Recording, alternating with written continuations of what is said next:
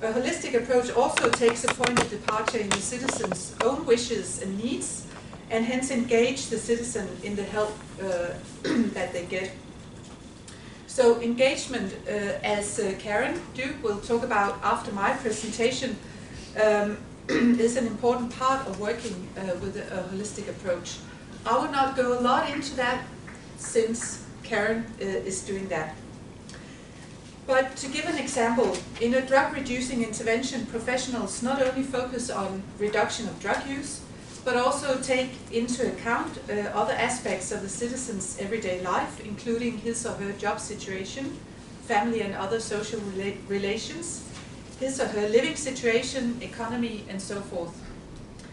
This often involves cooperation with other services in order to be able to help out the citizen, as for example cooperation between social benefit services, educational institutions, public housing associations, mental health services, and so forth. And therefore intersectorial cooperation becomes a very important part of how a holistic approach is understood.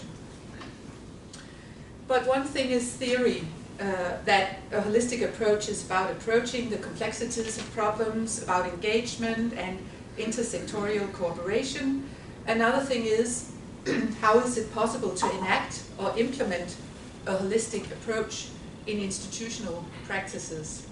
And this will be the focus of the presentation today, not going into fine-tuning a definition of a holistic approach, but rather looking into how can interventions that work with a holistic approach actually enact these kinds of ideas. So I will try and analyze how the same concept is enacted or implemented differently in different interventions, accommodating young, drug-experienced young people in touch with the criminal justice system. The empirical data for the presentation stems from the Danish part of the EPPIC project, but the overall findings that I'm presenting could just as well be applied to other EPPIC countries' interventions that we have heard a bit about this morning also.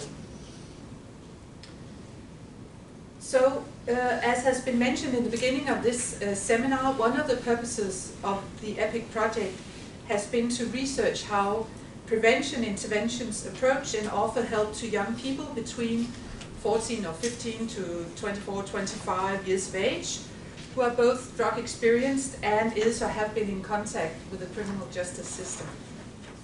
And we define being in contact with the criminal justice system to include being imprisoned, being in custody, having an electronic tag, or being on probation or parole, or being in other kinds of interventions as Betsy Thom, community kinds of interventions as Betsy Thom also mentioned this morning. We also define drug use very broadly, and it could include any kind of illegal drug use, but as Sara and Franca this morning also showed, cannabis and cocaine turned out to be the most often used drugs by the young people. We have therefore in Denmark, as well as in the other EPPIC countries, looked at different prevention interventions that include drug-experienced young people in contact with the criminal justice system. In Denmark, we looked into, in more detail, into two interventions. One intervention is a custody prison-based pre-treatment program aimed at creating and improving inmates' motivation to continue drug treatment, and they have received their after they have received their sentence, either in prison or in freedom. And we have one of the one of the partners we've worked together with, Cecilia, is here today, and she will tell more about this particular intervention in the panel debate after our two presentations here. The other intervention is a community-based social program with a focus on vulnerable citizens with a broad range of problems or challenges, including young people with drug use experiences and offending behavior. Both interventions work explicitly with a holistic approach. So focusing on two interventions that are aimed at the same target group but offered in different contexts, the prison service and in the community respectively, makes a case for studying how a holistic approach is enacted in welfare institutional practices. So the data we draw on for this presentation is, in addition to policies and formal descriptions of the two interventions, qualitative in-depth interviews, as well as explorative group interviews with professionals from the two interventions. So while the two interventions are organizationally and structurally very different, both interventions work with a holistic approach, as just mentioned, and they also have a very similar understanding of the young people, their problems, and how interventions should approach these young people and their problems. So the professionals in both interventions talked about the young people as citizens with complex problems. For example, did their target group have problems with both drug use and offending? But they also described that their target group could have further problems, for example, with homelessness, unemployment, lack of education, problematic family relations, or mental health problems. They therefore also emphasized that because of these multiple or complex problems, their target group needed help not from one, but from different kinds of services at the same time. The professionals in both interventions all point to intersectorial cooperation as a very important part of a holistic approach. This included getting the young person enrolled in relevant services, but also to get the different welfare services to cooperate in order for the help to be coordinated and hence more efficient for the young person. Since they also saw the Danish welfare system as complex and difficult to navigate within, intersectorial cooperation became even more urgent for the professionals, as I will show. And even though these data stem from the Danish part of EPPIC, as I said, I think there are similar findings in several of the other EPPIC countries. So in the following, I will give one example that revolves around how professionals describe their intersectorial efforts with or for the young people as part of enacting a holistic approach. We will see that these efforts are described in quite different ways, and our argument is that these differences are due to different organizational and structural conditions that the two interventions have. In general, professionals in the prison-based intervention talked about intersectorial cooperation as bridge building or paving the way for the young person. Their aims are, in other words, to create pathways for their participants to enter other welfare services in the home municipality of the young person when they come out of the custody prison, or in other prison services if the young person is transferred after custody to a prison. So these professionals thus make connections for the client to other services. As an example, one of the professionals in the prison-based intervention says, "Every time a client is transferred, I contact the drug treatment intervention, either in another prison or in the community. In the community, it is more difficult. We give the contact details to the participant, the young person, and often call and see whether he showed up. Occasionally, we also help set up a meeting, but in the end, it's up to the young person to get in contact with the particular service if he wants to continue in drug treatment." So as this quote suggests, the professionals cooperate with other welfare institutions on behalf of the young person. It is the professional that makes the phone calls and write the emails, while the young person has to remain in his cell. Intersectorial efforts are, however, done quite differently in the community-based intervention. Here, professionals enact intersectorial cooperation by walking the steps together with the young person and by learning them how to manage or handle the welfare systems. Professionals see themselves as mentors and lay representatives for the young person. They accompany them to the meetings and appointments they might have and as such scaffold their way around the system instead of building bridges for them. As an example, one of the professionals in the community-based interventions says, "We help the citizens to walk the steps, make the phone calls, and set up a meeting with a social worker or the doctor, or set up a network meeting with relevant professionals from different systems. Get a good operation going and help our participant to get on from there. We don't do it for them, but walk the steps together with them. One day they will be able to do it themselves." The different organizational and structural conditions of the two interventions, of which one being based within the prison service and the other in the community, is a very important difference. For professionals in the prison-based intervention, it is not possible to walk the steps with their participants, since they are imprisoned. So even if they wanted, certain enactments of an intersectorial effort are not possible due to these organizational and structural conditions. So here's just to give an overview over the differences. Like in the prison-based intervention, they talk about bridge building, creating pathways. They talk about professionals' work on behalf of the young persons. They talk about make connections for the young person to other welfare systems. And in the community-based intervention, they talk about being co-navigators, mentors, scaffolders. The professionals work together with the young persons, and they try to teach the young person to navigate the welfare systems themselves.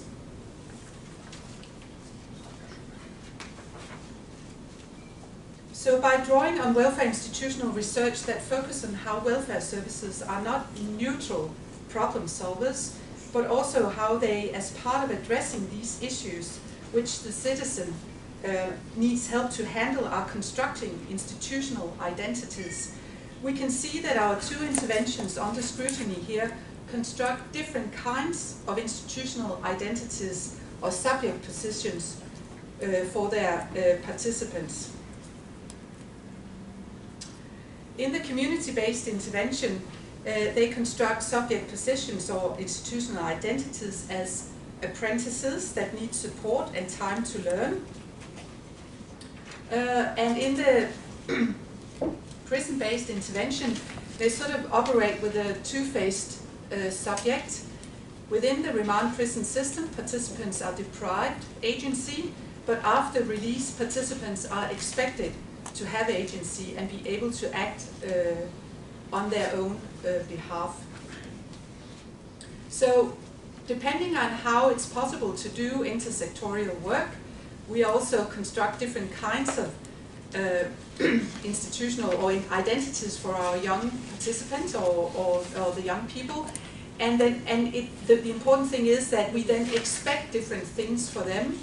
And I think I'll get back to that, but that's important to be aware of.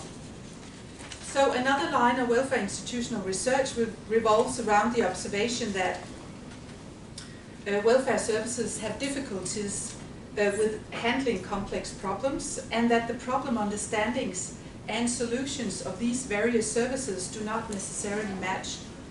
So despite the fact that welfare institutions in Denmark on a national level answer to the same overall laws and policies, for example being obliged to provide holistic solutions to citizens, varying institutional setups mean that these solutions are possibly enacted in very different ways.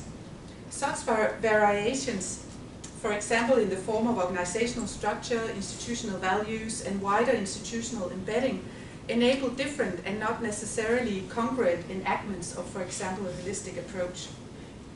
Especially the observation that solutions not necessarily match when applying intersectorial cooperation between different welfare services, and that welfare services answer to the same national laws and policies, but possibly also to different laws and policies, were emphasized as a challenge in the interviews with the professionals.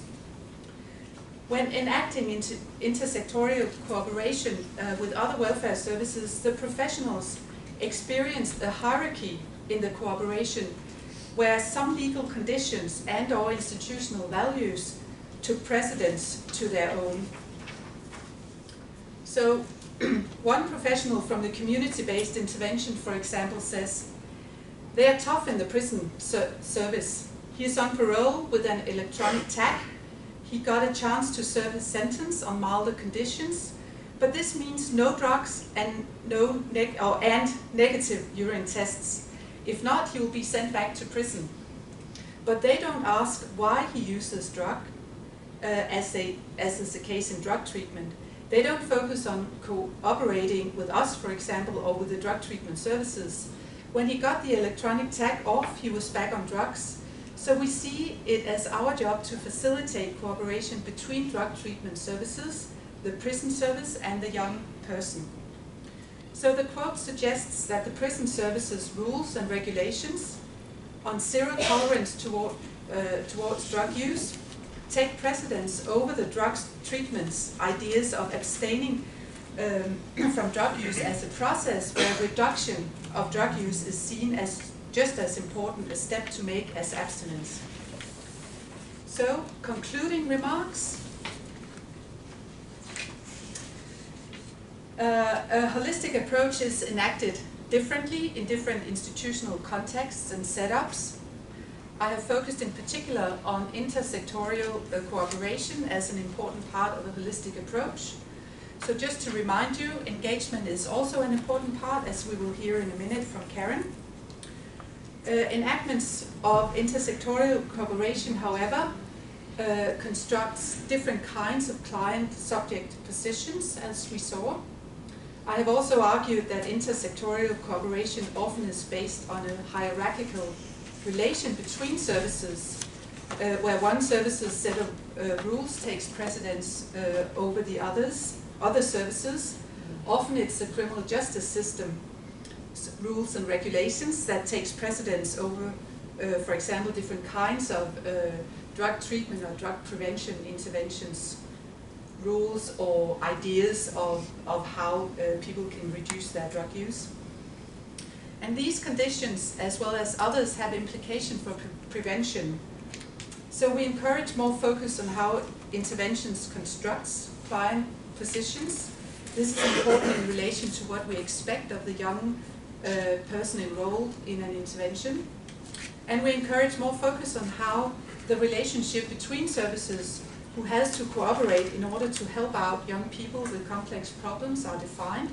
It has implications for the way these kinds of cooperations work, and in the end what the outcome for the young person is in terms of help.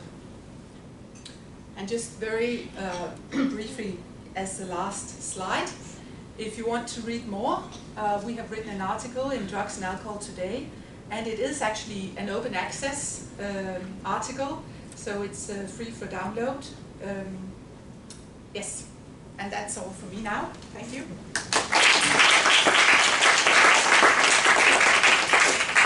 Thank you very much. That was fascinating. And excellent that you have an open access article. That's a great movement, isn't it, to increase the impact of research. So we move now to Karen Duke, who is going to talk about the engagement or engaging young people in interventions. Karen is a professor of criminology here at Middlesex, and she's also one of the editors-in-chief of the journal Drugs, Education, Prevention and Policy, and she's been with Betsy Thom, one of the principal investigators of this project. Thanks very much, Susanne. I'd just like to acknowledge this paper's collaborators, Helen Gleeson, who I think is here today, Maria Herold from Denmark, who unfortunately can't be here, Sara Rolando, who you heard from earlier, and Katja Dabrowski as well, who's here today. Engagement, or how to engage young people in drug interventions, became a very important theme as we went through the research. And this was across the 6 countries. And I think what's nice about this is despite the differences in the criminal justice systems and the way in which drug interventions are structured, there were actually remarkable similarities in the ways in which practitioners and young people spoke about what effective engagement looks like.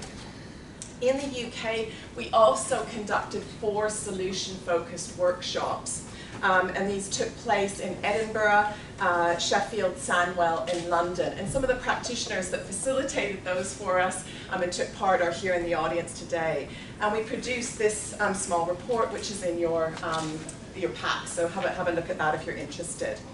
So what I'm going to do in this presentation is I'm going to look briefly at the way in which engagement has been conceptualized and defined.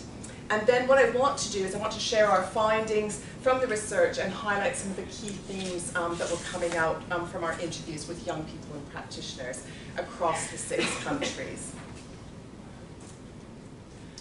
So just as a way of background, what was surprising to me is that this is quite a neglected area in youth justice and in the drugs field.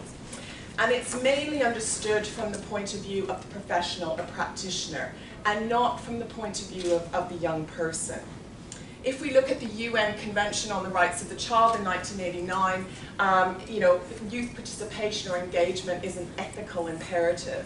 It's a fundamental democratic right. But when we started to look at what happens in national law and in policies, it was very patchy and not universally applied. And this was particularly the case when we look at young people in the criminal justice system. So there's clear challenges relating to engagement of what we call involuntary clients, so people that aren't coming into service on a voluntary basis, but in many ways might be referred via the criminal justice system. So from our literature review, we found sort of multiple definitions of engagement coming out from social work, education, health, youth justice. And some of these focus very narrowly on behavioral measures like enrollment or attendance, getting somebody into a service, making sure they attend each week, tick box, tick box, tick box, that kind of thing. But others take a much broader perspective, and they emphasize the sort of active participation, the motivation and the commitment of the young people, which most of these do, actually all of them do. So through the research, what we did is we identified 2 levels of engagement. So the first one is called operational engagement. And this is really about the one-to-one relationship between the practitioner and the young person.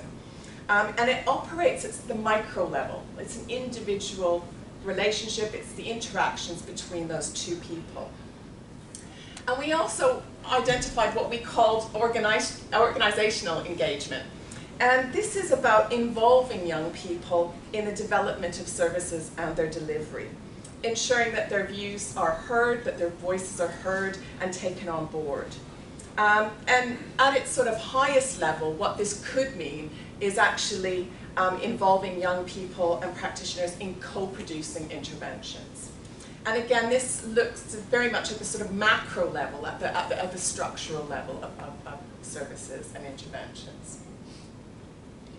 So in order to look at that operational level, this is the one-to-one relationship between the practitioner and the young person, we drew on a framework put forward by Smith and Gray in 2018.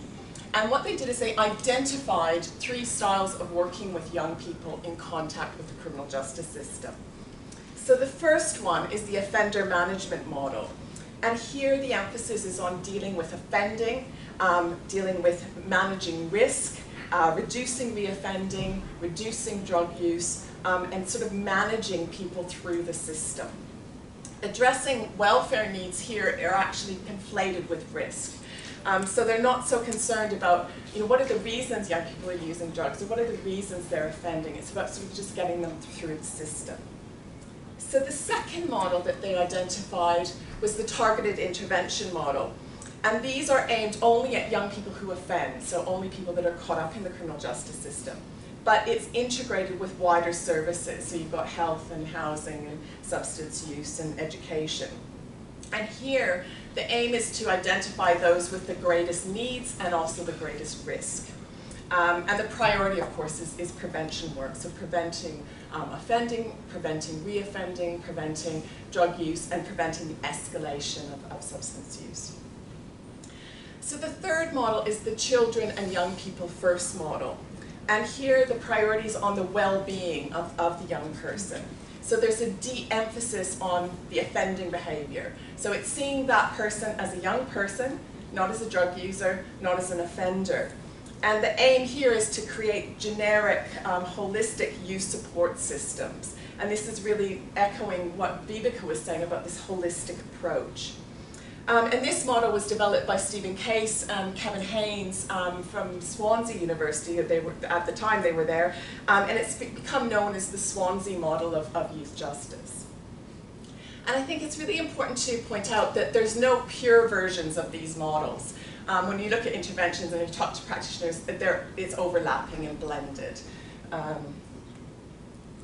So to look at this other level of engagement, organizational engagement, we drew on Hart's ladder of youth participation. And he put this together in 1992 for UNICEF. And it draws on Shelley Arnstein's ladder, her classic ladder, if everybody knows that, of community development, of citizen participation. So he's adapted it for young people. And what he did is he developed this hierarchy of participation. On the lower rungs of the ladder, the young people, they're not really initiating, they're not doing anything, they're not really participating at all. We often call this tokenism. And there's no real opportunity for them to make a contribution. If we look up at the higher rungs of the ladder, this is where young people have a bit more power. They might be initiating, they might be leading interventions, they might be sharing in decision making. And I think it's, obviously this model is quite old now and it's been subjected to a lot of critique. The model assumes that youth are sort of homogeneous, and they're not. When we look at this group, our target group, their exclusion and marginalization really shapes how they can participate and how they can engage. And their participation might be more dynamic, it might be unpredictable, it might shift over time, and it might depend on context. So what we do is we draw on these models to explore the ways in which operational and organizational engagement is viewed by young people and also by the practitioners. So I want to focus first on operational engagement. And across all of the countries that we studied, the young people emphasized the importance of practitioners' attitudes and their approach in encouraging engagement. And this is generally reflected in the young person first model that I've just presented. They emphasize the importance of developing a relationship based on trust and in creating a very calm setting for engagement. And this is really illustrated by the first quote by the Danish young person. He says, the practitioner started out by trusting me, and that calmed me. So trust is a fundamental part of this. The other issue that they raised is using non-judgmental language was really important to the young people. Avoiding sort of labeling and stigmatizing language, using things like, you're bad, or you're a failure, or you're an addict, to avoid using that when describing the young people. And this is really illustrated by the second quotes. The young person from the UK is saying, the practitioners are great, they encourage you, they never tell you you're a bad person. And again, the young person from Italy saying, this person looked at me differently. She did not look for an addict. So again, it just underlines the importance of using non-labeling language. Most of you in the room are thinking, well, yeah, this is an obvious finding. It's not surprising at all. It isn't surprising. This is what we should be doing. But I think the importance of this is that we need to allow time for these relationships to develop. And often in services, people have got 6 sessions or 12 sessions or 8 sessions, and they have to process this person through the system, and they don't have the opportunity to develop this type of relationship. Or it makes it very difficult.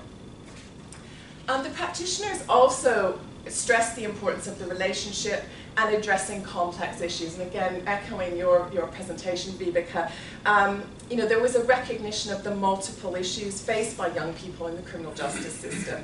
and the need to address other issues besides substance use and offending. So it might mean that somebody needs a house. Homelessness might be their first and foremost problem. The substance use is way down the line. And again, this points to this holistic approach. So the first quote from the practitioner in Denmark, she's saying, I see the young people. I want to see them. I don't want to place them in a box or a category, focusing on the sum rather than the parts. And again, another practitioner in Italy saying, it's about taking care of the person. It's about the therapeutic relationship. So again, stressing interagency working as well, that you have to connect with other services.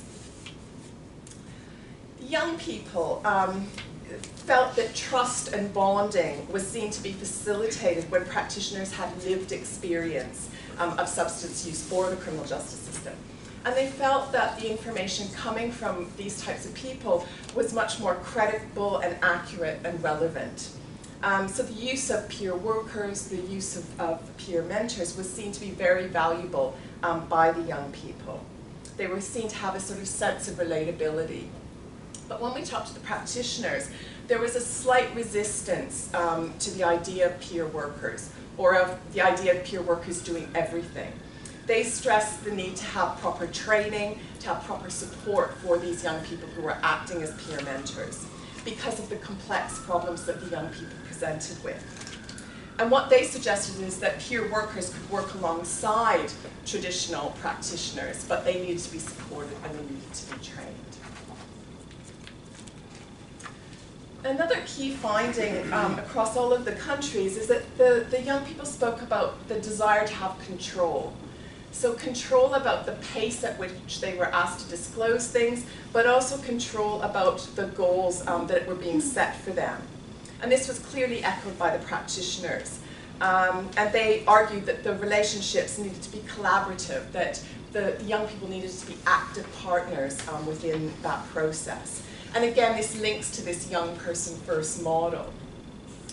The practitioners talked about how they often feel very constrained by managerial processes and targets. And they kept on stressing, we need autonomy, we need flexibility to work with young people in the way that will work for them. So being adaptable and not being dictated by processes and procedures. So this was the idea that they needed to be able to deliver individualized interventions. So it was very much a rejection of that offender management model, where you're constantly assessing risk and that sort of thing. And linked to sort of flexibility and autonomy was particularly important when we looked at substance use and the way in which that was dealt with. For some young people, drug prevention had to include harm reduction approaches that might be about just reducing use or cutting down on use, or not engaging in maybe harmful forms of polydrug use, and being careful how substances are being mixed together. It might be about warning them about how to use drugs safely in different settings. So I can remember very clearly one of the UK practitioners said, we'll tell them not to smoke cannabis on the way to school, because they go in, they smell like cannabis, they're going to get searched, they're going to get nicked, and then the police is involved. So this idea about sort of thinking about the situation of their drug use and the setting of their drug use. And the practitioners and the young people felt that engagement, or having that really good relationship, was often hindered by a strict adherence to an abstinence-based approach. So practitioners, again, they need this flexibility to deliver approaches and deliver interventions in ways that suit the young people that are in front of them. For young people that were adamant that they would not quit using drugs, there needed to be a space for them to explore what safer substance use might look like. And they felt that this would lead to more positive engagement in the interventions. As Jacek has already sort of spoken about, there's these systemic issues, and the criminal justice context was seen to have sort of a detrimental impact on creating these trusting and honest relationships between the practitioners and the young people. There could be conflicts between the health and the criminal justice approaches, problems around interagency working, and again, this need for sort of flexibility and autonomy comes through very strongly in terms of the goals of intervention and being able to work with harm reduction in that criminal justice setting. There was particular difficulties that were mentioned around confidentiality and information sharing between substance use workers and the criminal justice system professionals. And this was seen to have a real negative impact on engagement and how much the young person was willing to share with the practitioners. So, you know, they didn't want to disclose too much because they fear that they're going to be punished, that they're going to have additional sanctions, or that they might be, you know, the subject of increased surveillance. So very wary of criminal justice. Just briefly, thinking about now organizational engagement. In the different countries, most interventions that we looked at did not involve young people in the design and implementation of the service of the intervention.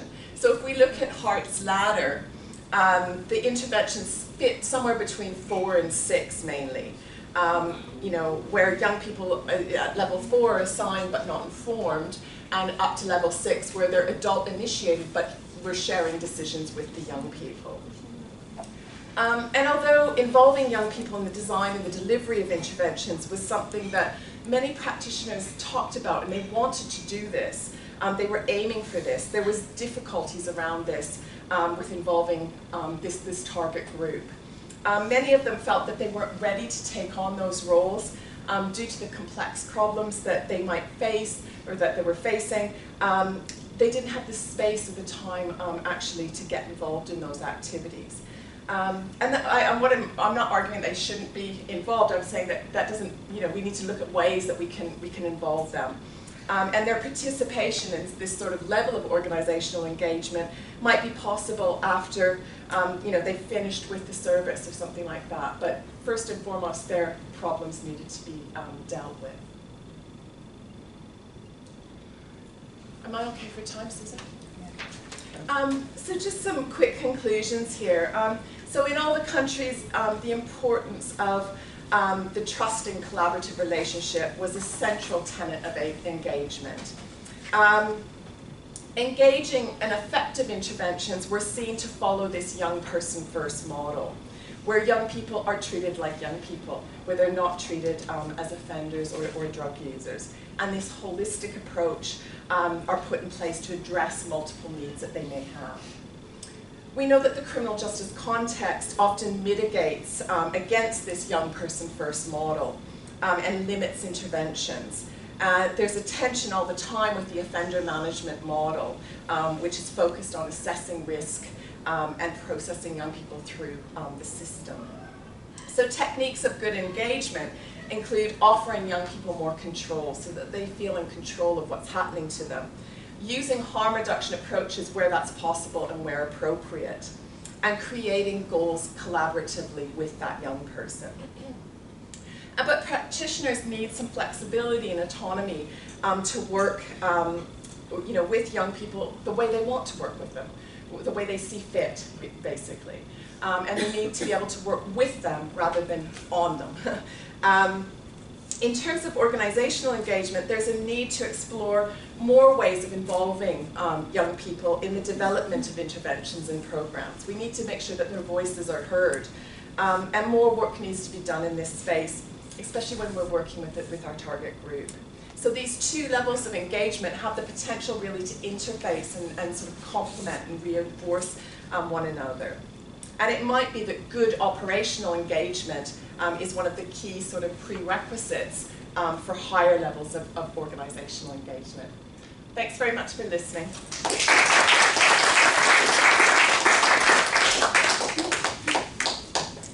So, two very fascinating presentations, and what we're going to do now is hear from some practitioners who will draw out the implications of these and talk about their services. So the people who have volunteered to be on the panel would like to come to the front, and then we will round it off by going back to Karen and Vibeke to see how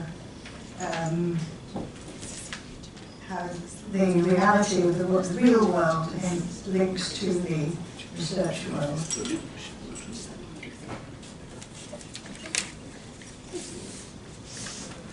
Now, have we got everybody? John is coming. Is it? Ah, good. Okay. Perhaps you'll introduce yourselves.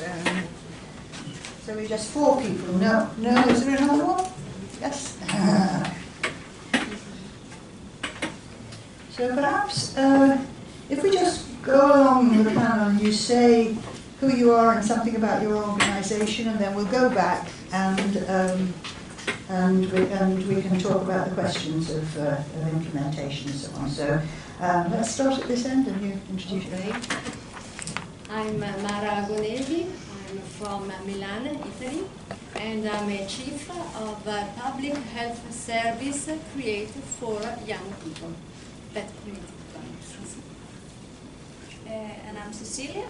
I'm from Denmark, from the prison that is called Vestre Fængsel. It's based in Copenhagen, and I am a drug counselor, do drug treatment in the prison. Hiya, I'm Nikki Powers. I'm Managing Director of Health Opportunities Team, and we're a young people's agency, a voluntary sector agency. Can you all speak up? Because although there are microphones, it's not picking up very well. Try speaking a little bit louder, and if not, we'll use this. Okay, sorry, I've got a bit. No, of course, everybody's suffering, but it's a general point. Shouting. Yeah, so we work with young people in a community setting, very much along the lines of engagement and relationship building, and we have a holistic approach. So we look at sexual health, emotional health, mental health, physical health, and risk-taking behaviour. So that's me. So I'm Esme Jollett, and I'm a frontline practitioner based in a youth offending team as part of a specialist engagement team of health professionals and other community professionals, and I work on behalf of CJL. I do a disservice to explain all the contracts we run, but we're like a leading provider of young people and adult services in substance misuse. Hi, I'm John. I'm Team Manager for an organisation called DECA, Drug Education, Counselling and Confidential Advice. We're a young people's drug and alcohol service based in Sandwell, which is one of the 4 Black Country boroughs. And essentially we do everything from prevention in schools all the way to working with young people in treatment, including that middle ground of those more disaffected and hard to reach that aren't currently using substances but are on the peripheries of or involved in some way. So, well, we've heard about holistic approaches. So perhaps you could tell us that you don't all have to answer or pick up on all of these things, but one of you wants to talk about holistic approaches and how that concept fits or matches or does not with your work. Who would like to start on that? Would you like to? Yes, I start, but I read my speech. Okay. I'm sorry because Yes. my English is not so fluently, That's and all I right. have 2 Would you like slides to- for you. Yeah. Oh, talk from there. I Yeah. talk from here. Okay. Okay, first of all, I want to thank you for allowing me to participate to this important discussion. Thanks to the organizers and the Italian team, Franca and Sara. This one. That one. Okay. Just do that.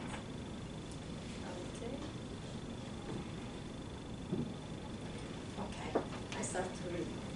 As shown by my poster, Spazio Blu is the public health service in Milan that since 2000 takes care of juveniles who use drugs and have committed crimes. We attempt to overcome the prejudices and the stigma still attached to traditional public addiction treatment services. This is why we have created a specific service for young people, that is minors of young adults up to 25 years if the offences occur when they were less than 18 years old. Our group is composed of a multidisciplinary and professional team, including psychologists, social workers, educators, a psychiatrist, a nurse, and a criminologist. The most innovative and important aspect of our intervention concerns its timing.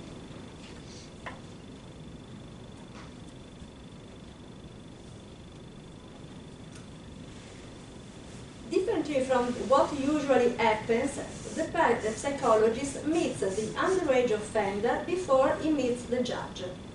Currently, a juvenile offender who is arrested for blatantly apparent crime and is arrested on the spot is sent to a place called Centro di Prima Accoglienza, First Reception Center, that is different from a jail and similar to a community. The juvenile can be detained for up to 96 hours and will be interviewed by a judge. The judge has to decide which precautionary measures apply. Mandatory 2-month attendance to, for instance, school, psychological therapy, toxicological screening, and prescribed curfew. House arrest, confinement to an educational community or to a therapeutic community where there is a diagnosis of addiction to substances. Pretrial detention in prison. Within these critical 96 hours, a psychologist of our team asks to the young offender whether or not he is willing to discuss about his drug use with us. We inform him, her, that the content of the interview and the decision to attend our service will be provided in a written report addressed to the judge. This information is important for the judge to decide which precautionary measures to use. The psychological interview is characterized by a no-judgment assessment that attempts to make sure that the contact of the minors with the justice system can become an opportunity to reflect upon their use of drugs and the offending behaviors which are often related.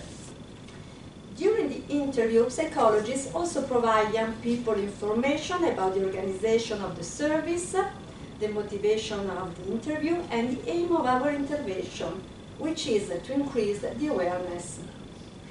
Despite the specific circumstances, we attend to engage the patients in their own rehabilitation or treatment process. How is this done?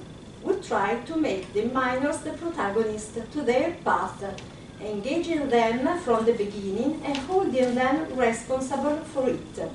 For instance, this is one of the few cases where minors can sign the consent to treatment and can access to health service even without their parents' consent. We think this is the key factor to get a potentially successful outcome. The treatment path consists of individual counseling per group and parents group. Educational groups meet every week and focus on sharing of experiences and feelings relating to legal issues and treatment. In this way, our young clients become responsible and develop a sense of adult judgment. In the end, they pave their own path and they are able to care about themselves. We like to say, aver cura prima della cura, which in Italian means take care before treating. Okay, thank you for your attention. And the last picture, the typical Italian mother. Does anyone else want to go to the podium and give a presentation? Yes? Yeah?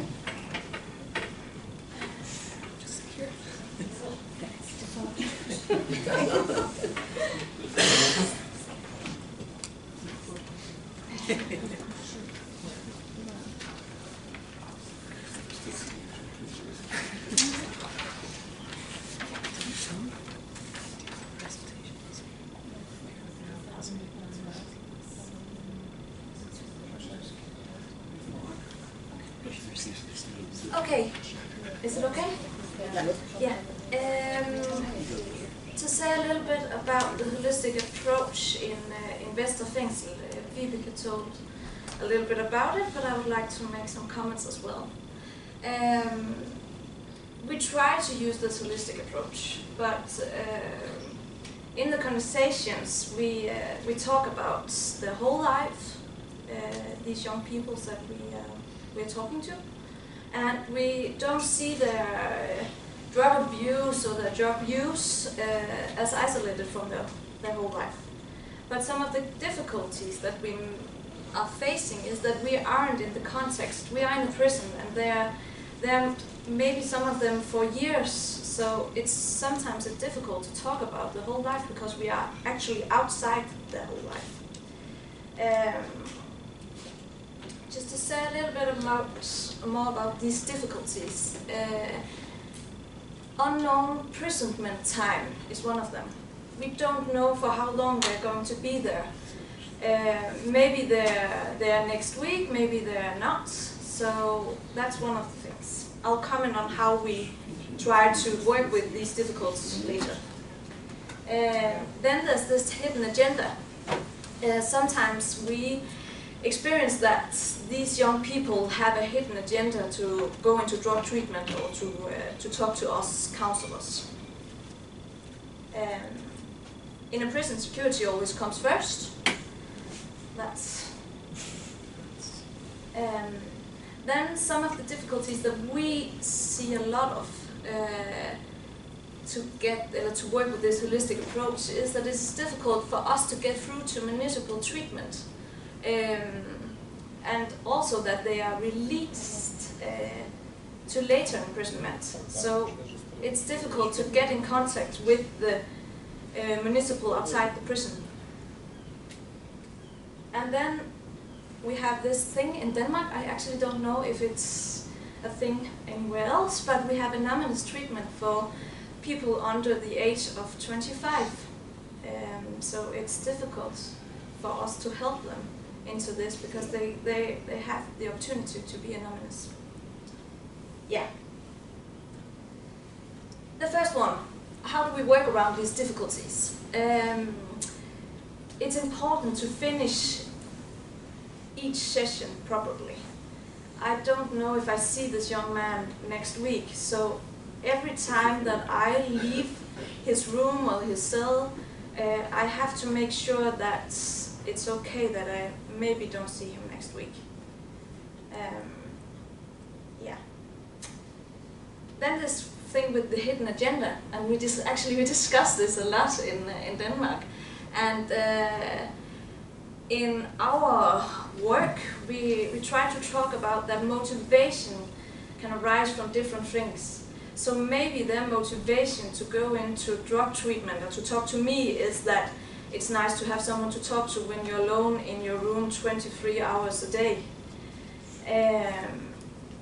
I try to see that just as an opportunity for me to talk to them.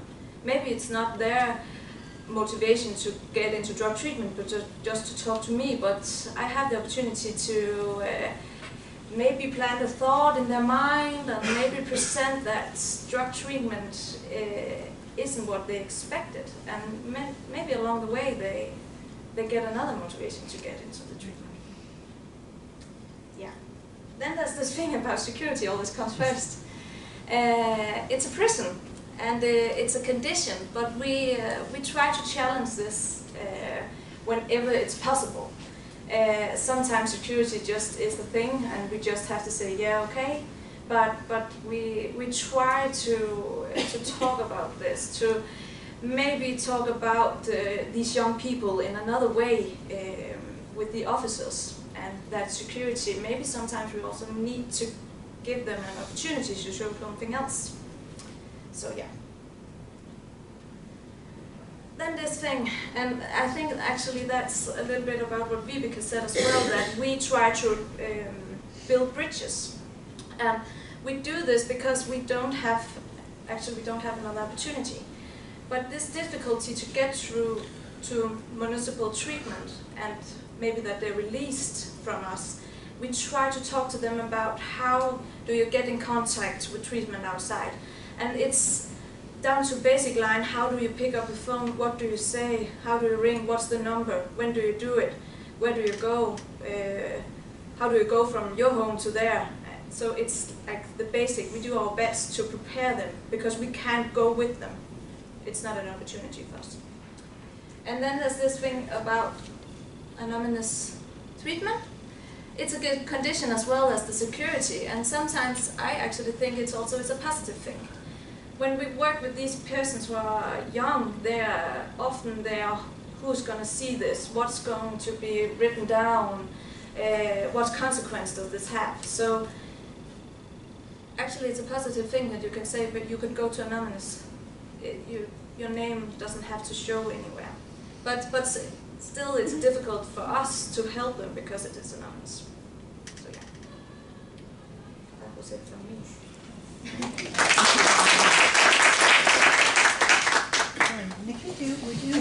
I don't have a presentation, so if that's okay, I'll sit here. Yes. But we are offering more preventative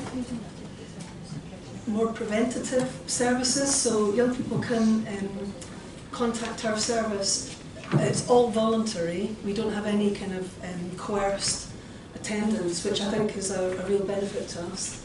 We can also offer confidentiality in the same way, but the most important thing for us is about it being relational. So there's something around, so our agency is trying to develop our trauma-informed practice, because most of the young people we work with who are using substances problematically have experienced early adversity or trauma, and we know that you need to take a relational approach if you're going to be working with trauma. So for us it's all about that engagement, very much about taking the young person as a young person, their whole life, talking about what they like, the music they like, connecting with them first before we start trying to help them with drug use or sexual health or physical health. And we have a variety of pathways that young people can come in. So from drop-in services, they can refer themselves, they can be referred. They might see us in their schools or in their community. So they start to think about us when they're in a crisis situation. So we're looking at forming relationships before things get difficult. And I guess the other thing would be similar to the Danish thing, where you're really trying to work in partnership with other agencies, so we can't do everything ourselves. We rely a lot on schools who are in our area, young people's units and Edinburgh Secure Services to be highlighting to us young people who might be needing a little bit of additional support. And then at certain points we can then offer something a little bit more intensive, so therapeutic services, one-to-one or group work. And we never deal with the single issue of substance use. We're always dealing with the whole complex range of issues, early trauma, relationships, families, being in care, culture. In Scotland there's quite an interesting culture around alcohol and drugs. So yeah, it's always a complex thing, and we're always sort of treat it in that way.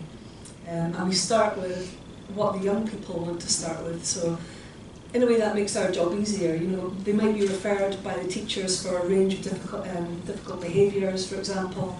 But if the young people don't want to address that, we will not address that. And we're not, they can continue to use substances and we'll still be talking to them about their emotional health, we'll still be supporting them in the work that we do.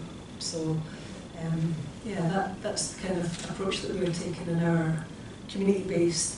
And again, focused on areas of poverty and inequality, because for us I think that is really key in terms of substance use and why people, I mean not always, plenty of middle class people will take drugs and have fun and party, but for us it's very much about inequality and health inequality and trying to sort of redress some of that in the work that we do. So yeah, relationships, connection, engagement, relationships. Okay, so that's me. Do you want to go there or do you want to sit here? This is going to make, I hope it makes people laugh. I've prepared for question 2. So is that all right to talk around? Yes, or do you want me to do. talk around No, do. So that was based on innovations that we've shown in our service. I'm going to make a couple of apologies first before I start as well. So I've come back from, this isn't name dropping, I've come back from Australia about 2 days ago, so apparently I've got a really dodgy accent.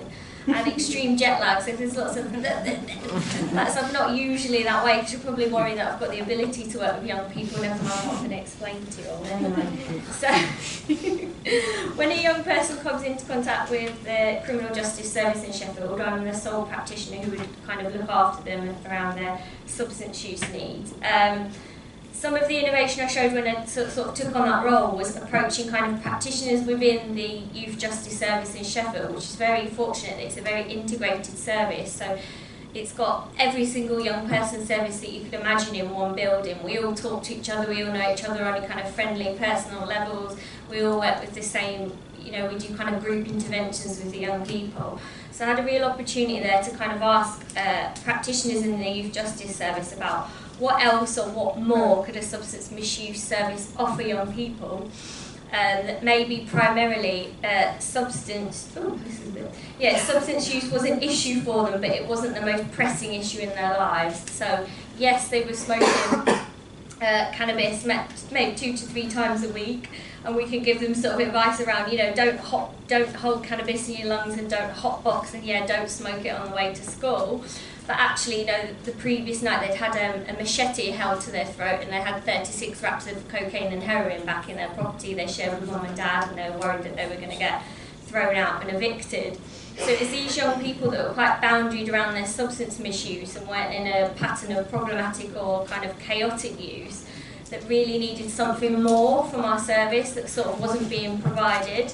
And there was a real appetite in youth justice to explore more than the kind of the legal context that they had time to explore. So often the courts were kind of dictating as a substance misuse service what they wanted us to take on, working with kind of a gang-involved young person.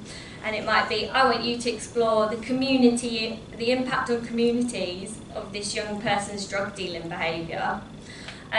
But something kind of that I thought about is how can we address victimisation that a young person's caused to kind of often unknown victims before we primarily look at the victimisation that they're facing day to day, hour to hour, minute to minute, involved as a drug dealer.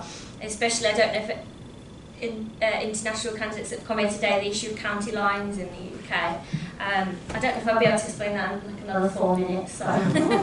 But that's what we're dealing with, very serious organised crime and young people that were being trafficked all over the country, or whether it was just door to door. So I developed, very, very heavily informed by the voices of young people. I wanted to see if there was even an appetite to explore those things with young people, about kind of their mindset, about their identity, about the realities that they faced as dealers on the streets, about the life changes that was kind of costing them, about the kind of the things they were actually getting out of that lifestyle, kind of the dividends, why they stayed involved, why things escalated for them. And that kind of helped youth justice in a sense manage, like more effectively kind of manage safeguarding issues and risk, and gave them that trusting relationship and space to explore things.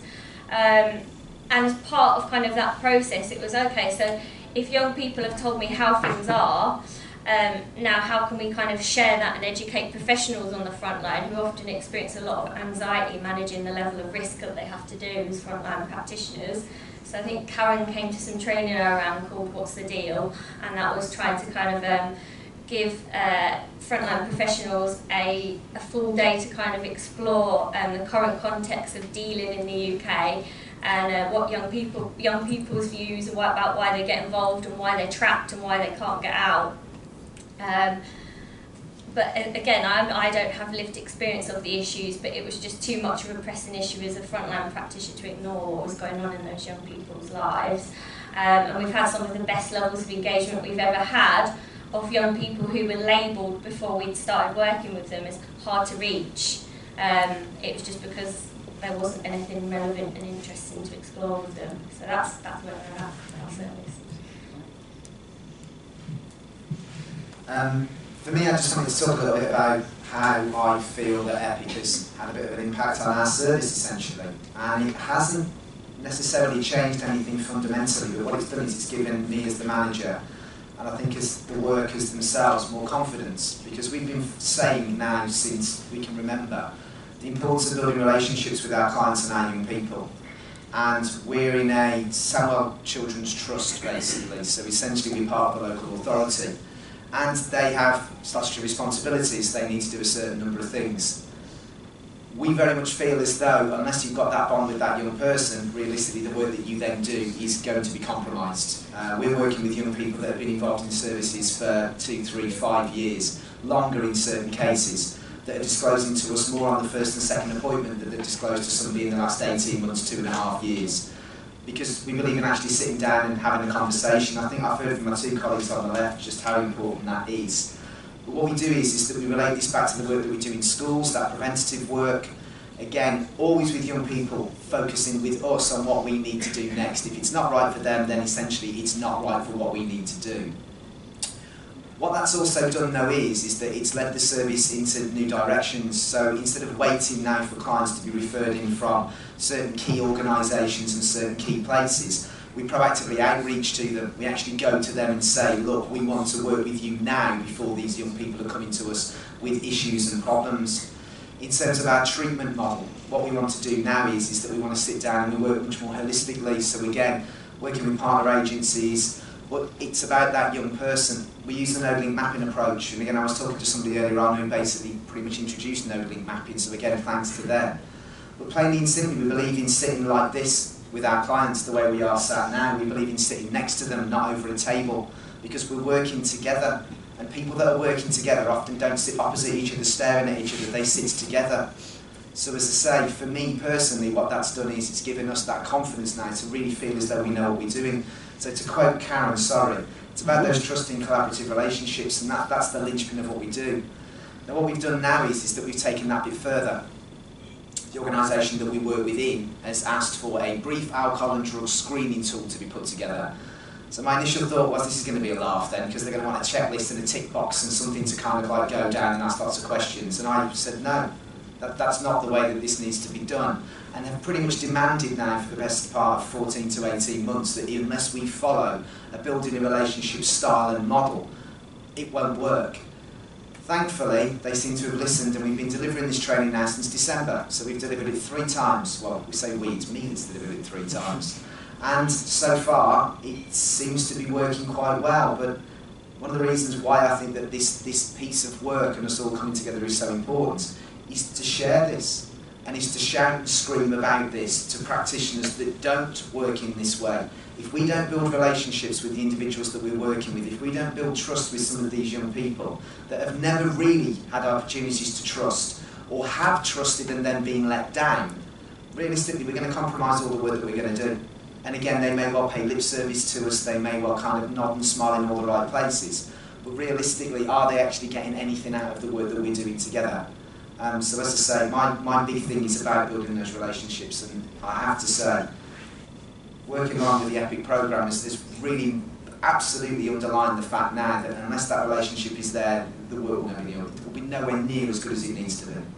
So thank you.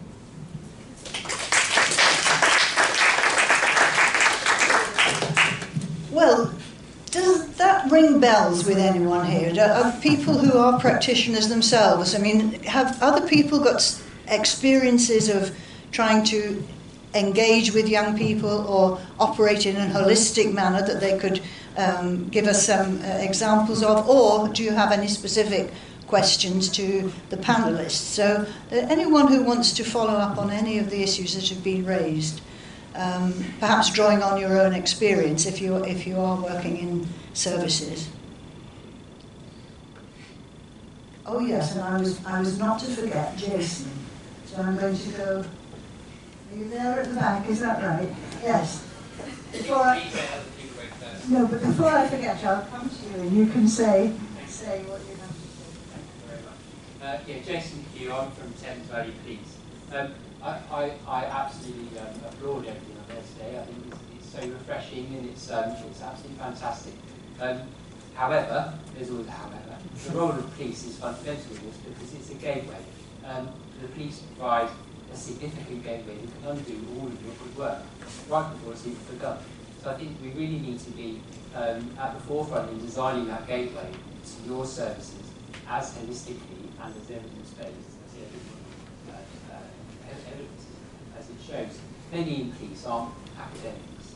Many in police aren't as informed as you are about young people, or adults for that effect, or drugs, or any substance.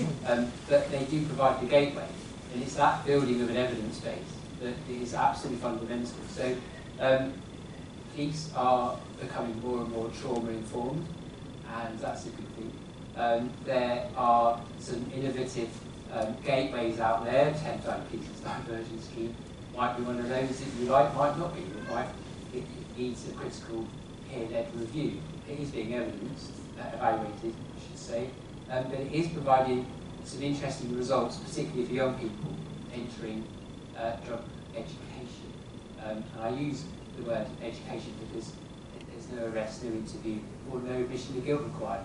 So it's building that evidence base much wider within the UK and beyond, really, about what does good look like, what actually is diversion, what is the definition. So I think it's coming together, policing, criminal justice, and youth services and substance providers to provide that evidence base and actually show what good looks like. So thank you. I've got a demonstration on the screen if you're interested. Is it the case that you can't have therapeutic interventions in the criminal justice system? I mean, are these two completely contradictory? Because I do remember the days long ago when there were therapeutic communities in prisons. So it was possible in a certain kind of prison with a certain kind of regime to have quite successful therapies. So are the two completely incompatible? Do we have to talk about diversion? Or does anyone have any examples of working in a criminal justice setting where the more trauma-informed and therapeutic approaches that people have been talking about can operate, or do they have to be in the community? Anyone have any experience of that? Hi. So we're from Lincolnshire Prison, so we do run a programme which is called Transform, which we do run across both sites. So we work at HMP Lincoln and HMP North Sea Camp. So we work with a wide range of men, really, which vary from a local captive remand jail to an open prison as well. So we work with a vast and diverse range of men. So our Transform programme looks at the men's offending and substance misuse and how that's affected themselves and others around them. So it's a 4-week structured programme which we look at sort of a range of interventions which look at personal responsibility, guilt, shame, consequential thinking, and we've been running that for almost, I believe, nearly 4 or 5 years now, which we do have a really good uptake of the programme. And we also run that into our community agencies as well, all over Lincolnshire, which they continue to run that for men who have been released and also people who have never been in prison establishments. So we do get very good uptake of that. Sorry, can I add? So the other thing that we've implemented is that we have a worker who works solely with our service users prior to release to set up these community connections, and then works with them on the day of release to take them to their appointments, but then for up to 6 weeks afterwards to introduce them to and hold their hand really as they access the community treatment in the local area. We can only do this with the prisoners that are released to our own Lincolnshire area, so it's really good to be here today to forge some connections with other agencies in other parts of the country so that we can extend at least part of that work. But yeah, we are sometimes having to struggle to explain what we're doing within the regime, but we're quite lucky at Lincoln at North Sea Camp in that our governors are quite responsive to what we're doing and supportive. So little by little, we're pushing forward, so it's really good to see what others are doing as well. Thank you very much. Any other experiences? Good.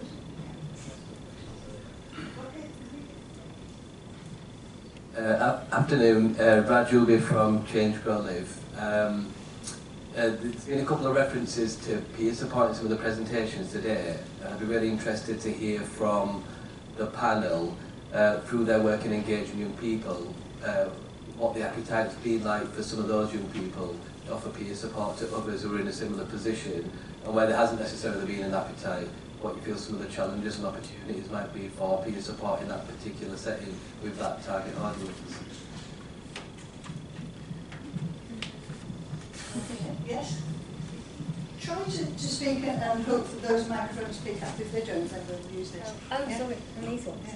Yeah. I think with peer support, something I think peers, especially in youth justice, would probably really like to support each other, but it'd be kind of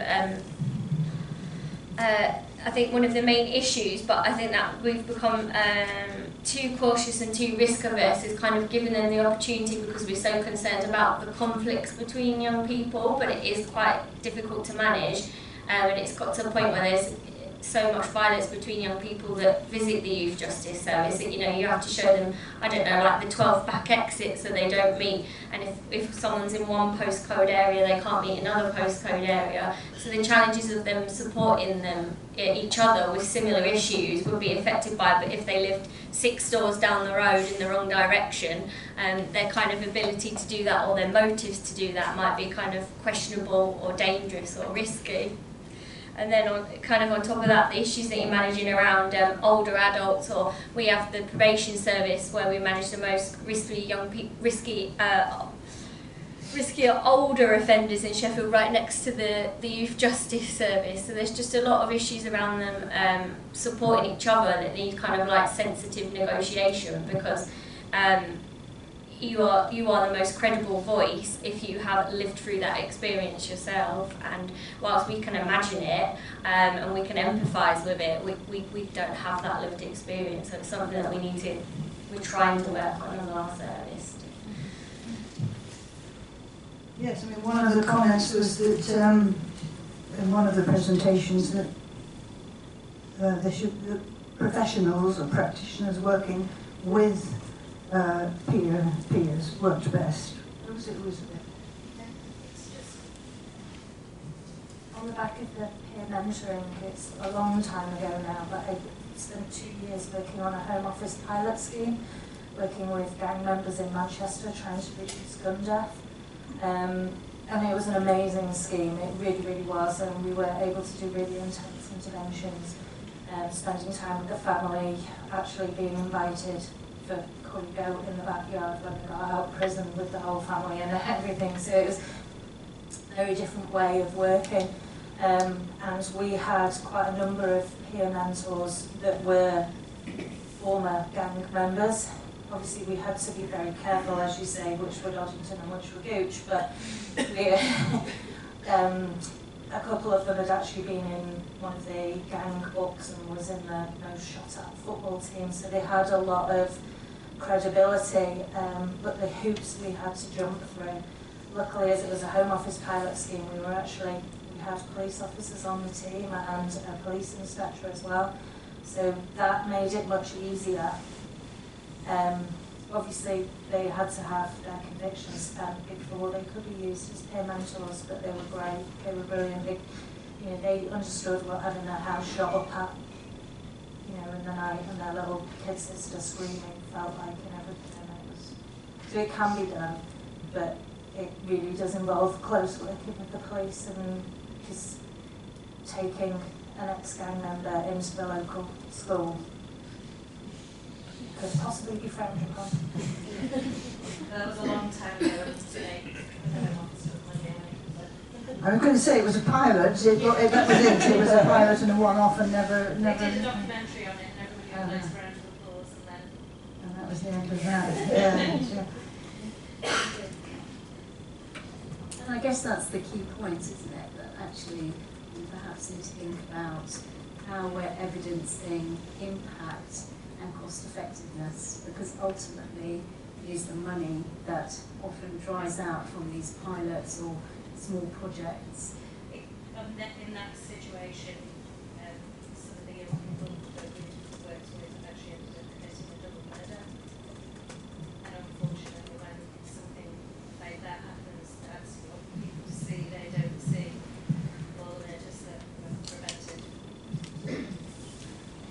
this is why you have to, it's best to work with the police, you know. The police have got the power, and then if you're working with the police, you can do all sorts of things, break all sorts of rules, be very flexible, but if you try to do it on your own, you're in trouble.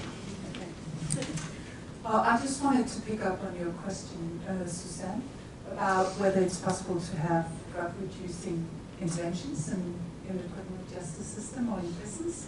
And we do have that a lot in Denmark, and Cecilia is doing great work in one of them. And I just wanted to pick up on one of the points that Cecilia was making, that security comes first. And it means that, I mean, even though there are drug-reducing interventions in prisons, if there are not spaces enough in that prison, some people are just referred to another prison, taken out of that drug-reducing intervention, and so on. If they deliver positive urine tests, they can go into isolation, or they get different kinds of sanctions, and then they can't follow the treatment, and so on. So the whole sort of drug control policy in prisons always take precedence over drug-reducing intervention policies. And I think actually it's important to discuss that if we are having drug-reducing interventions in prisons. And also how can the prison service and the drug-reducing interventions cooperate, and how can we sort of prevent that this security first is not sort of what you call that harming the intervention for young people or other people that are using those drug-reducing interventions. Can I make a comment on that? Yes. Yeah. In Vestafingsen we have this special unit for people under the age of 25, and here we have, as a drug counselor, I have a closer collaboration with the officers. So we try to talk about this security all the time, and we try to, even when they are like, maybe they give a positive urine test and they get into isolations, or they get into a fight and they get into isolations. In that unit, it's actually that I can perceive the drug treatment in the cell even though he's in isolation.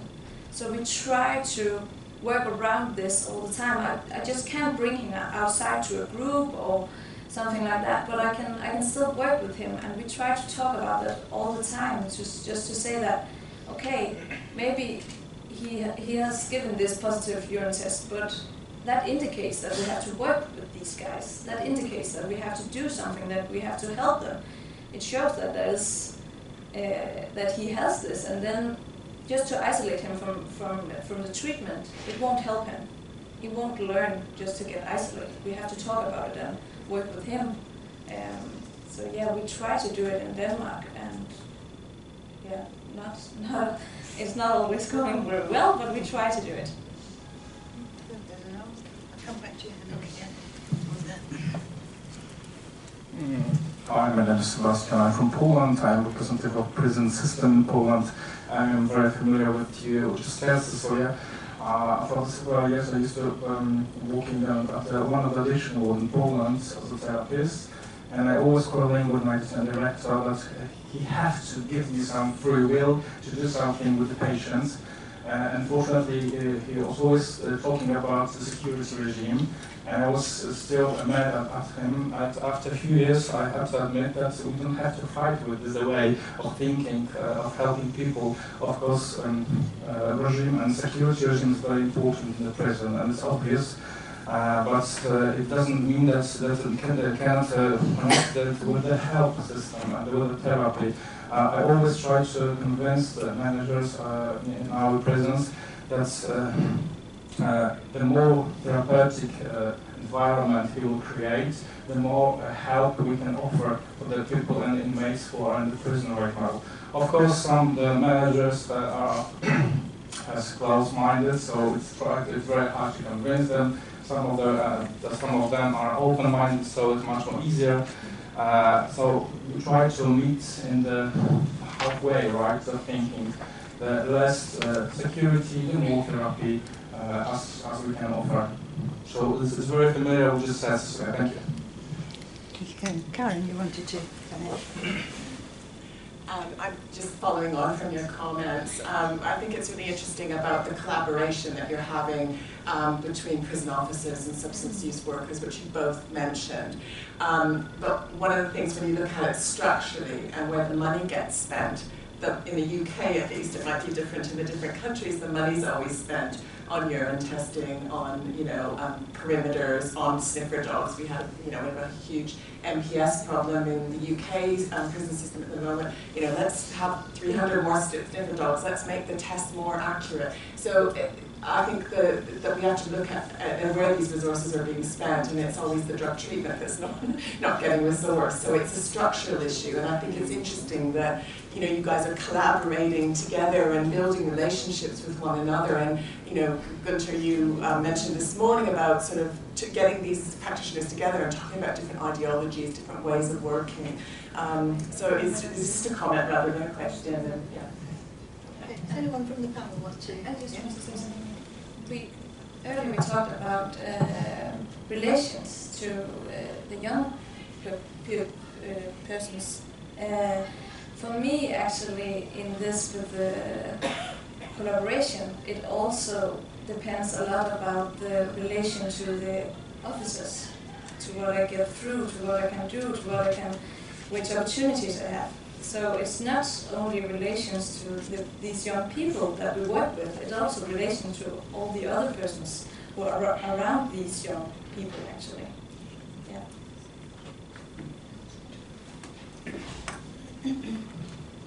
Yeah, I think that's a really important point.